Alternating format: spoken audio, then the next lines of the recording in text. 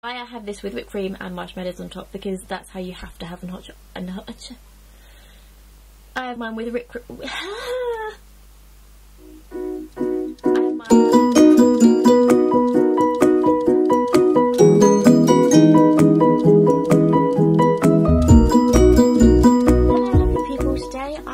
My October favourites for you. October went just as quick as September, but there we go.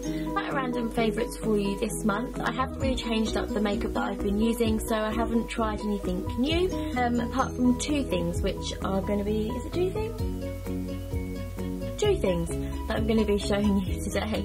Apart from that, it's really random, so yeah, it's probably going to be quite short as well, but I love watching short favourite videos anyway, so I thought I'd still do it. First things first, I will start with the makeup. The first makeup item is the Rimmel Stay Matte foundation. The Rimmel Stay Matte powder.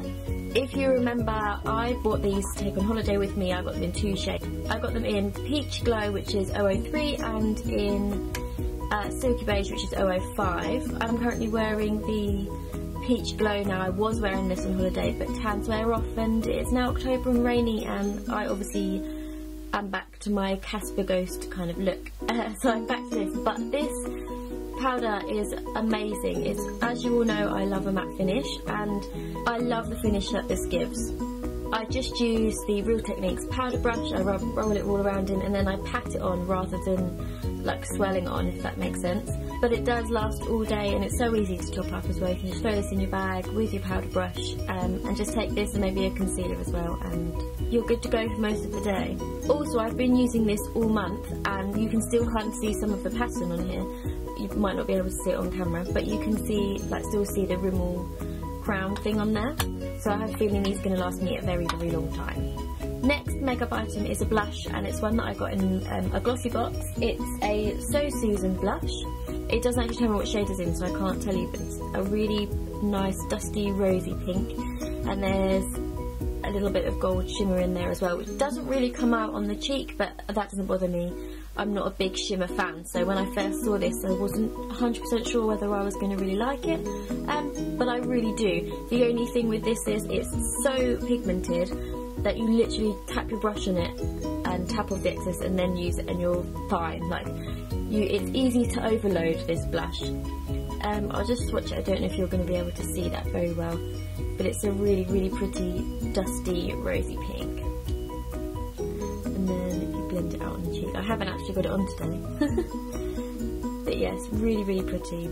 And again, it lasts all day, which I love about blush. I find lots of blushes usually wear off really, really quickly. This one does not. Ow.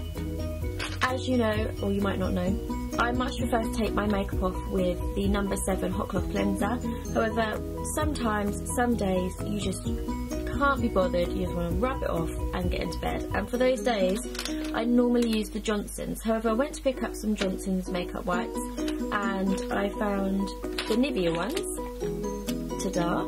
And I decided just to pick them up, just to give them a go, something different. You have to try things differently occasionally, and I've got Johnson's ones for years now, so I thought I'd try something new, and I am literally obsessed with these. Like, the one thing, or the first thing I noticed is the smell of them is so nice. I can't explain to you what it smells like. It's just really, really fresh and a really clean smell. It smells a lot like what their moisturisers smell like. So if you've smelled any Nivea moisturiser, you'll know what these smell like. But they're really nice on the skin. The cloths themselves aren't completely smooth, so I don't know if that's intentional or not, but I find it exfoliates my skin really, really nicely, really gently as well as I take my makeup off, and it removes all my makeup, and it gets rid of waterproof mascara, which for me, you will know, is a big deal because all I wear is waterproof mascara, so if it gets waterproof mascara on, it's got a thumbs up from me. They are on the slightly more pricey side, although, yeah, they are more expensive than the Johnson's, but I think it's worth it. These ones are the for dry and sensitive skin. It says it cleanses, tones and hydrates, remove makeup and waterproof mascara, and it's suitable for sensitive eyes, as all Nivea products are. They're all suitable for sensitive skin. And this one is with natural almond oil and Hydra IQ. Nivea makeup wipes, everybody. Still on the beauty kind of thing, you will have seen this in my last video. It's the Sally Hansen Hard as Nails base coat. You can use this on its own or as a base coat, but it's basically just meant to strengthen brittle nails. Yeah, did I say that right? Strengthen brittle nails. Yeah. Anyway, I really noticed a difference in this. But my nails break so easily, and not like just across. It's more they flake along the top of the nail, and it drives me nuts because as soon as they start to get thin, then obviously they chip, and then they just rip off and you catch them, and it's really painful. This has been a lifesaver. It's worked absolute wonders on my nails, and as long as I keep them neat, I found the tip is when they get long and you start to think, oh, I really like that leg, file them down, and then they'll build up their strength and get stronger and stronger, and the weak parts of your nails will come off. But yes, if you have weak, brittle nails and you're finding it really hard to keep them nice and long with this dry weather, hand cream and Sally Hansen Harder's nails will probably be your lifesaver, as it has mine. For anyone who has nail problems, I would probably recommend some form of Sally Hansen nail polish, because all the ones that I've tried have always been really, really good. I feel like this has already been in a favourites video. It probably has. Well, I like it doubly as much. Okay, on to a fashion favourite. As weather is starting to get cold now here in England, we've all had to invest in our own coats. Our own coats? We're not going to share coats. We've all had to invest in coats, and the one that I got was this one. Now, I did have a really, really chunky khaki green one from Zara that I still absolutely love, but because I drive to work, I found it just too big to drive in, and I found this one, of all places, in Sainsbury's, and it was £40, and it has a hood, which is lined, and it's just grey, and it's got these, I'm really bad at showing this, it's got toggles on it and then little faux leather bits here. It reminds me of Paddington's coat, and I love it, and it's so warm and it's so cosy, and the hood fits perfectly, which is another thing I struggle with having a pea head. Hoods are usually too big and like cover my eyes and I can't see where I'm going, but this one fits perfectly, so yes, and for £40, bargain if you ask me.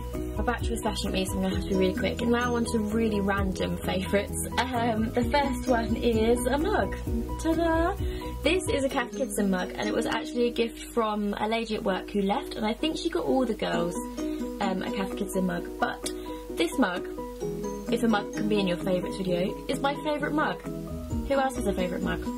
Let me know in the comments if you have a favourite mug. The reason I like this mug is because it's the perfect size. I find it keeps, this is probably a load of rubbish, but I find it keeps my hot drinks hot for longer, and it just looks cute, and I love the colours on it. It's like lime green, blue, orange, red, pink. I just really, really like this mug. Green and black's hot chocolate. This hot chocolate is amazing. I'm quite fussy when it comes to hot chocolates at home. I usually find the powder ones usually leave like clumps of powder in the bottom of your mug, or like they float to the top, and it's just, I just don't like it and I can't drink them. So I would usually spend a lot of money on Costa hot chocolates, going to Costa to get hot chocolates with the cream. And then me and my mum were out shopping after having a Costa hot chocolate, of all things, and we decided to treat ourselves to a slightly more expensive hot chocolate, and Green and Black's won it. I usually use hot water to make them with the normal powder ones, but with this I use milk. And can I just say, the smell of this, if you've smelt a Green and Black's dark chocolate bar, that is exactly what this smells like.